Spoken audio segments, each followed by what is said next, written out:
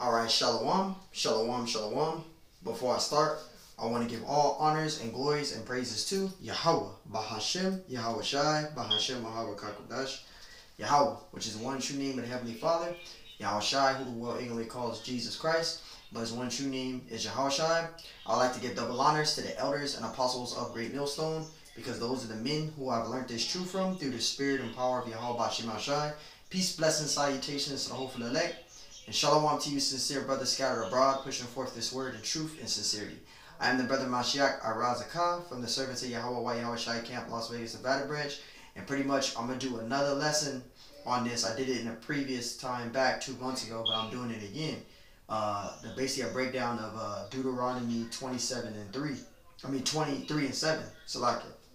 Deuteronomy 27 and 3. Alright.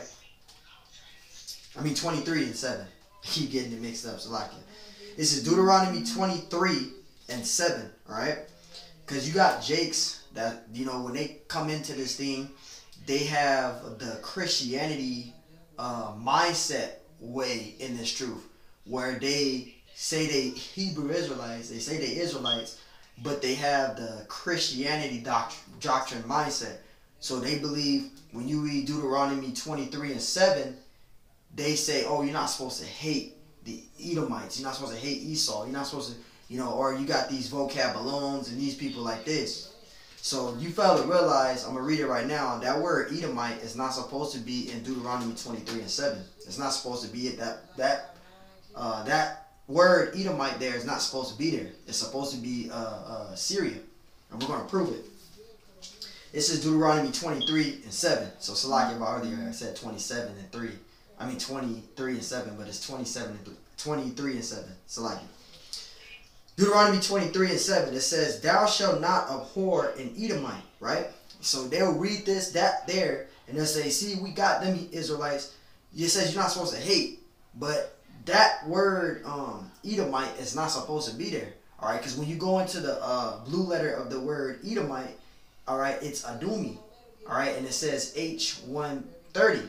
But when you go into, down and go into the word Syria there, it goes into 2 Kings 16 and 6, right? And it is Syria. So that word Syria is supposed to be in Deuteronomy 23 and 7, not Edomite. That's not supposed to be there. Let's read it again, because that word Edomite is Adamya, right? So the Meserites, they took out, because it's originally Aramya there. They took out the Ra and put the Da there. Because notice the word Aramya and Adamya is very similar. So they took out the Ra and put the Da there and put Adamya instead of it regionally being Aramya.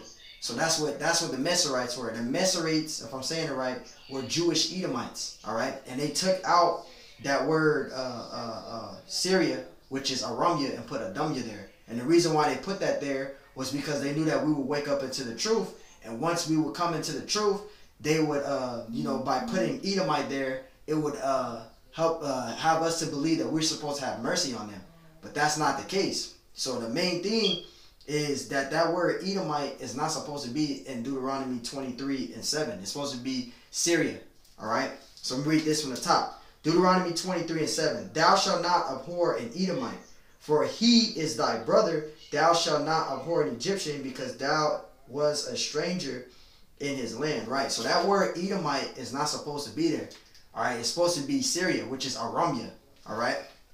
And let me get out that 2 Kings 16 and 7. Let me get that out right now. So we're going to go to 2 Kings 16 and 6. Salaki. This is 2 Kings chapter 16. You know, this is for you brothers that's new in this truth. You got to be careful. All right.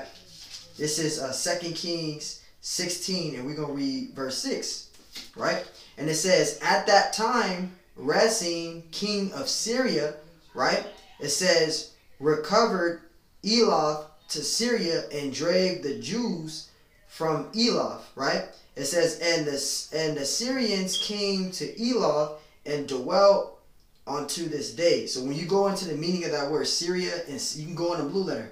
If you go on the blue letter of of Syria in 2 Kings 16:6, it's Aramia. It's supposed to be Aramia there, right? Which is because the true H3130, the H130 is really Syria, not Edomite.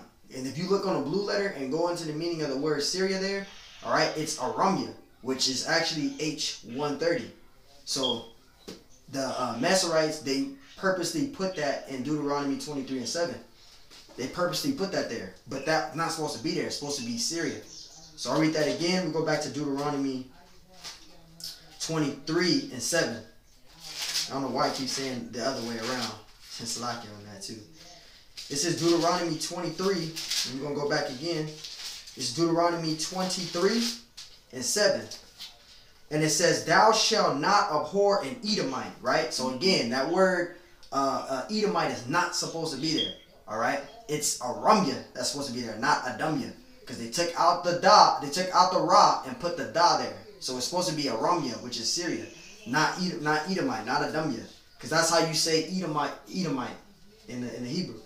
All right, verse 7, it says, thou shalt not abhor an Edomite, for he is thy brother. See, it says, thou shalt not abhor an Egyptian, because thou was a stranger in his land. So again, when you read Deuteronomy 23:7, that word Edomite is not supposed to be in Deuteronomy 23:7. It's supposed to be Syria there, which is Aramya. So all right, so Lord willing, this lesson was edifying. I want to give all honors and glories praise to Yahweh, Bahashim Yahushai, Bahashim Yahushai, and double honors to the elders and apostles of Great Millstone. Peace, blessings, salutations to the hopeful elect. And shalom to you, sincere brothers scattered abroad, pushing forth this word, truth, sincerity. I am the brother Mashiach Arazakah from the servants of Yahweh Yahweh Shai Camp, Las Vegas, Nevada branch. And Lord willing, this lesson was edifying. Until next time I say, shalom.